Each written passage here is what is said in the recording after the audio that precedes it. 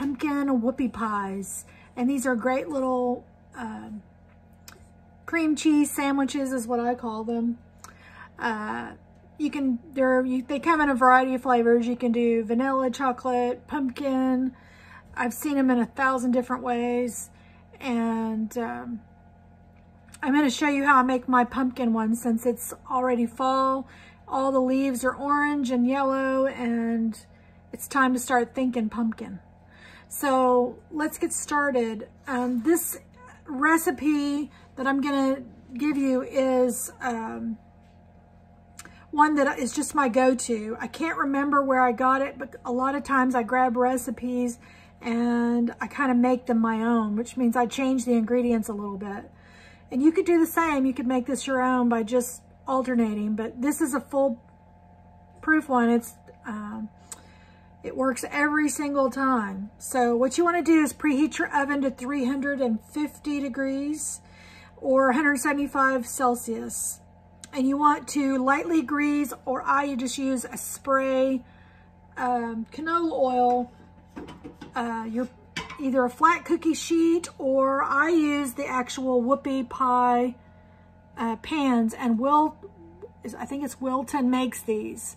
So you could go to any Hobby Lobby or Michael's and find these, or you could even find them on Amazon.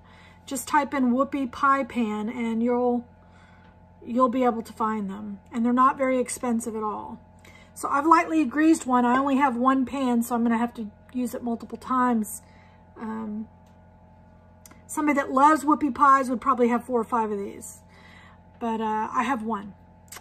And we'll go ahead and get our mixture ready to go here. The oven's ready and piping hot, so I'm going to kind of move fast. I've got everything pre-measured out. So for those of you that don't like it when I go and grab a spoon or an ingredient I forgot, everything is right here today. So we're going to combine vegetable oil, brown sugar, and we're going to, and pumpkin and some eggs, and we're going to beat them together in the mixer. Okay, so we're going to get brown sugar in here, and this is a whopping 2 cups of packed brown sugar. And brown sugar is just granulated sugar with molasses. You can make it in your mixer. You don't have to buy it at the grocery store already done if you don't want to.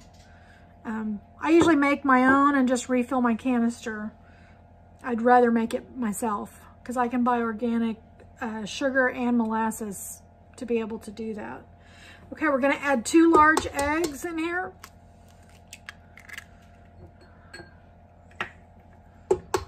And these are just from my chickens outside. I've got 3 of them waiting right behind me at my back door. They stay there. One of them has a real hard time being around a rooster. And the other 2 there just to keep her company, actually. So, pretty funny. Okay, where was I? We're going to mix, we need a cup of oil. And you're going to use vegetable oil for this. And for those of you that like to substitute things, I've never done this with butter. I've never done this with shortening. I've only done it with oil, so I don't really know. You could try it yourself and see what happens. I just do what works. And we're gonna need a cup and a half of pumpkin puree. And you don't want the pie filling, you want the puree. I actually opened this upside down, but it's, this is non-GMO, this is not organic, but it's just pumpkin. Libby puts it out. It's a pumpkin puree. Okay, so let's do a cup and a half of this.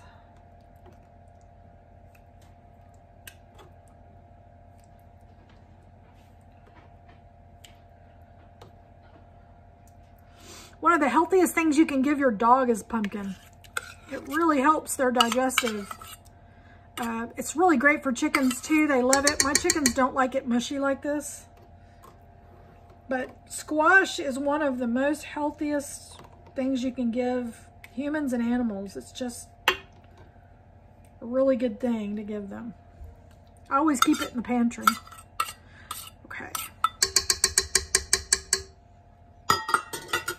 All right, put this pumpkin aside. I'll make something else out of it. And we're gonna beat this really well together. I'm gonna go ahead and add my vanilla. And it's about a teaspoon. You can't really go wrong with vanilla and fall spices. I'm gonna also go ahead and add in I'm using 1.5 tablespoons of pumpkin pie spice because it has all of the spices that this requires for this recipe. But if you want to get them or do them separately, you're gonna need ginger, cloves, and ground cinnamon together. This already has it all in there, so I'm just gonna use this.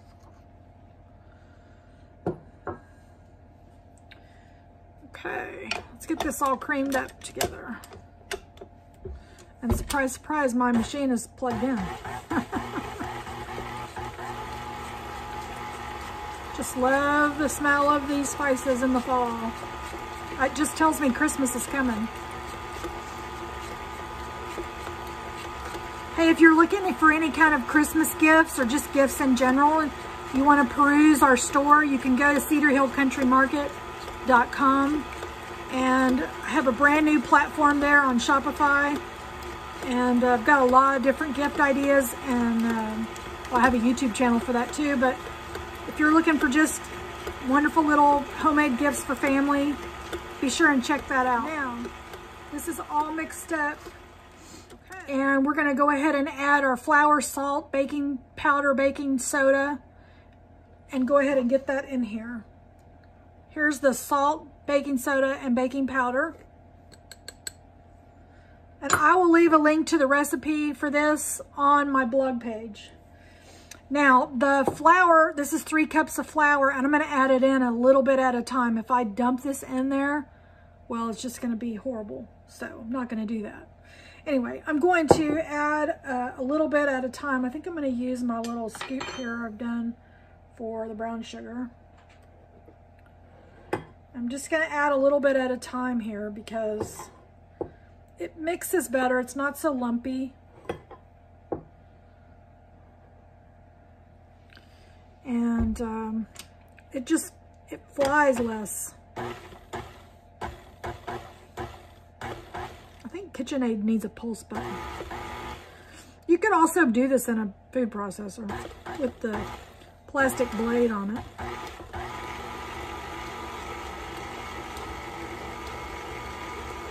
Just want to mix that in really well.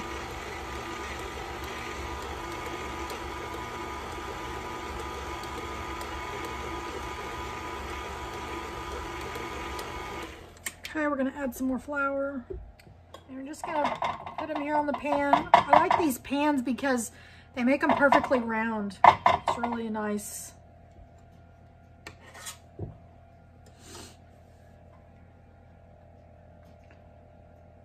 And I'm left-handed, so let me...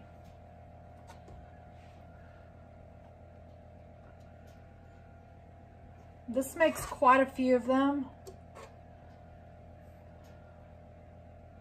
And you want to let them completely cool down before you fill them. You could eat these plain, but before you fill them up, you really want to make sure they're cooled down because the sugar and the cream cheese filling that we're going to use, it will just melt.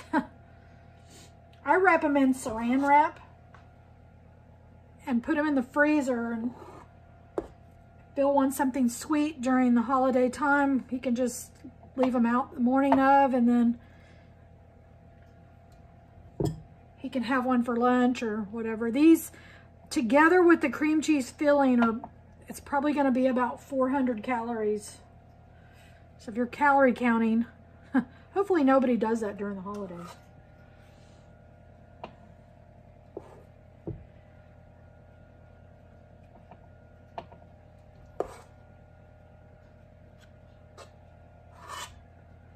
A little bit more. All right, we're going to be doing this a lot, but you want to bake these at 350 for approximately, let me see, 10 to 12 minutes. And you can test them just like cake. You know, you can press them down a little bit and see if they bounce back, or you could certainly prick them with a toothpick. But let me get these in the oven, and we'll be back once all of my whoopie pies are finished and cooled, and we'll start on the pumpkin whoopie pies. I've got a brick of cream cheese in here and about 1/4 cup of shortening. And I'm going to add 2 cups of confectioner's sugar, icing sugar, or powdered sugar, whichever you call it. And powdered sugar is really easy to make too.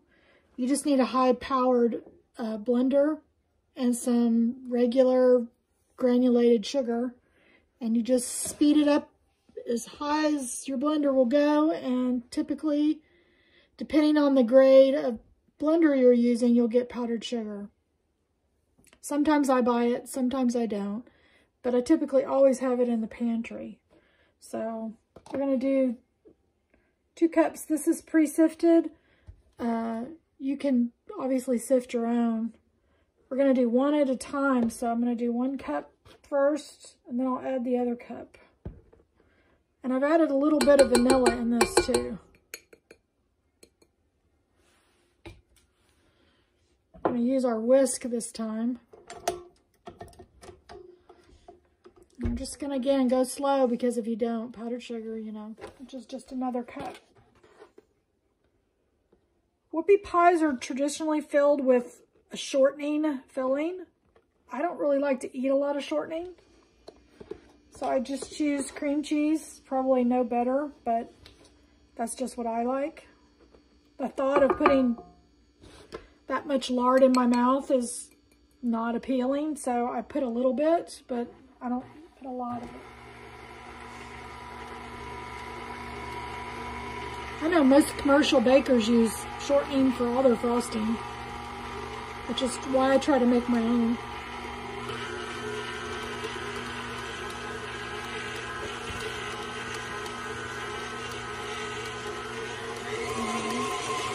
It's on high. We're going to blend this for about 2 minutes.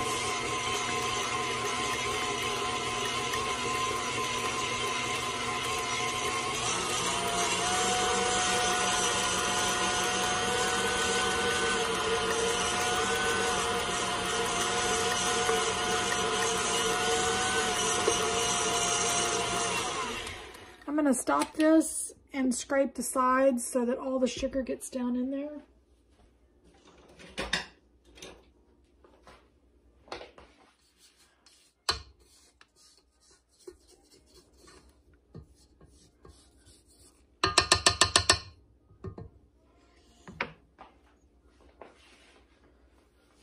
And I think just because of how creamy it is, I'm going to add another 1/2 cup of sugar.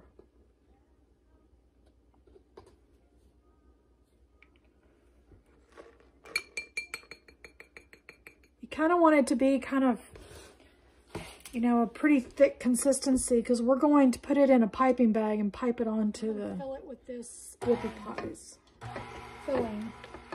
So it'll be easy to, you could spread it on with a knife, but I like the ability to fill them this way.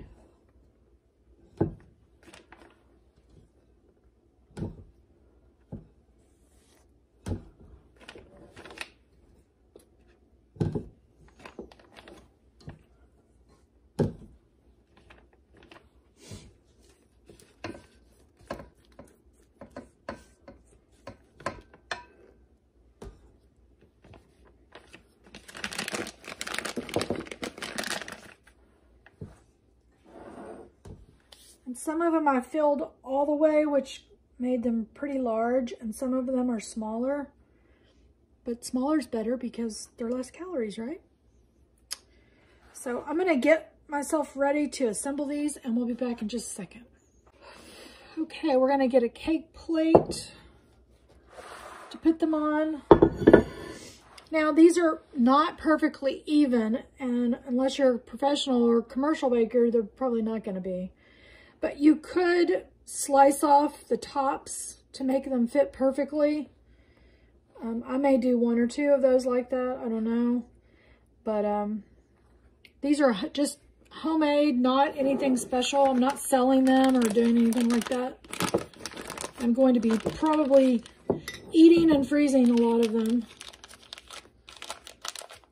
And I can put these on a tray and like I said before, take them out a little bit at a time. And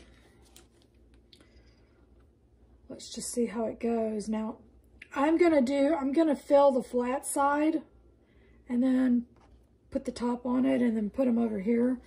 They're probably not gonna be they're probably gonna be a little wobbly, but that's okay.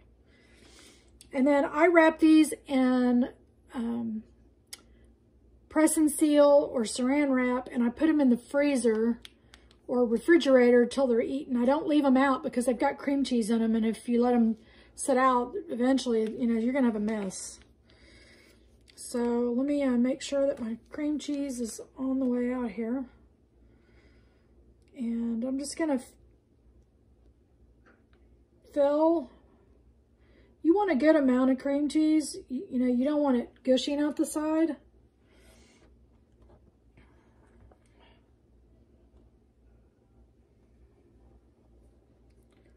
Like that.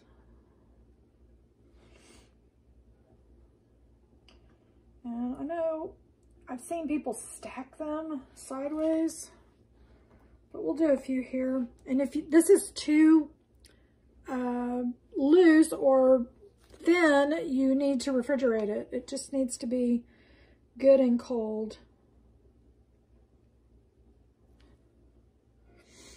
I'm just gonna set them over here.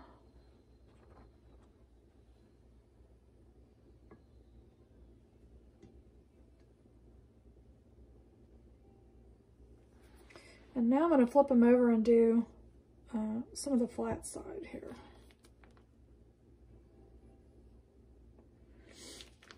I don't do a lot of stuff for show for cameras. I just do what I would normally do. And everybody can just, if they like that, that's fine. If they don't like it, I'm sorry. It's just, I'm just a real home cook, and I'm not about fancy.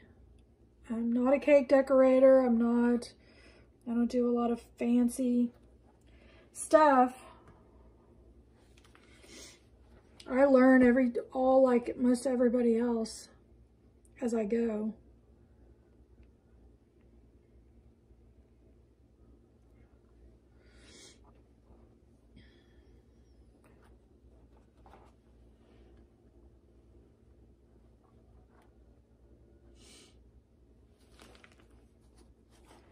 And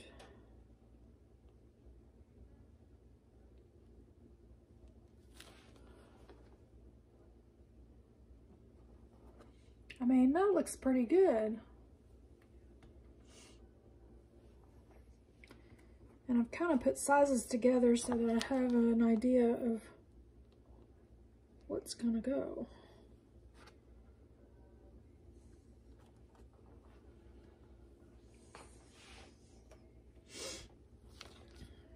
Thanksgiving's going to be a lot different this year, I know, for everybody. Most everybody. I won't get to see my family at all. It'll just be Bill and I. But I know there's going to be a lot of video calling going on in families. Hopefully the internet can stand it.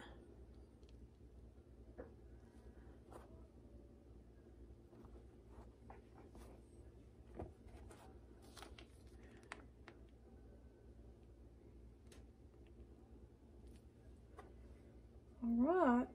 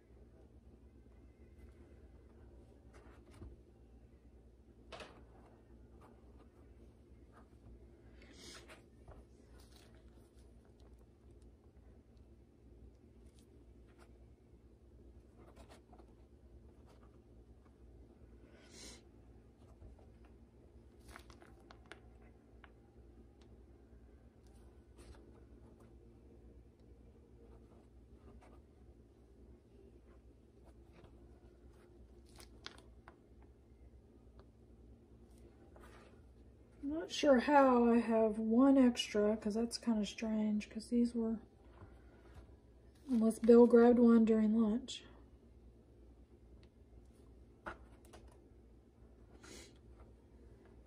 But I'm going to try one real quick and make sure they taste really good.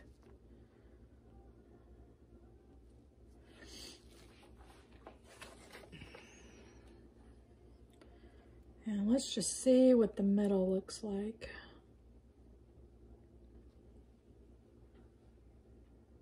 Really yummy. I hope you guys will try this recipe, and thank you for joining me today.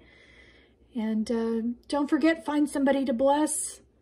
And I hope everybody has a wonderful beginning to fall, and I'll see you soon on the next video.